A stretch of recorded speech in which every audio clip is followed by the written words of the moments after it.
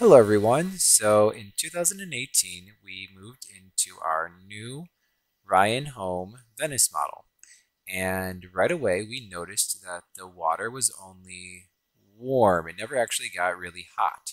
So we figured out how to turn up the heat on our water heater and noticed a difference about a couple hours later that the water had actually warmed up and was hot. Now, we've had the problem recently of actually filling up our bathtub. Our master bath soaker tub doesn't actually fill up all the way with hot water. It runs out of hot water. So I'm going to turn up the hot water tank a little bit more today to hopefully increase the amount of hot water, more hot water, and then I'll mix that with some of the cold water as I'm filling up the tub. So let's get started. There are two panels that need to be removed, one on the top and one on the bottom. They're removed with a simple screwdriver. Once they're removed, you can see underneath there are dials that need to be adjusted. It says hot or very hot.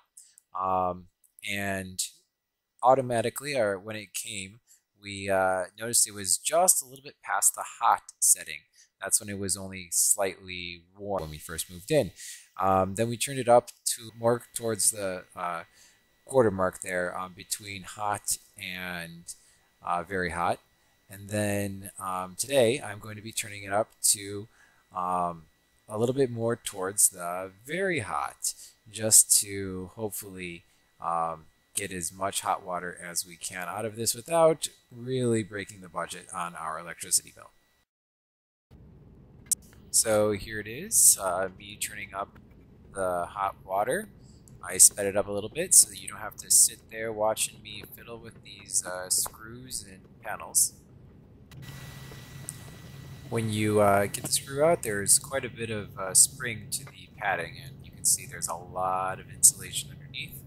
I should have worn gloves probably, not only with the fiberglass, but the electrical shock and all that static electricity that I might be giving off to the components there.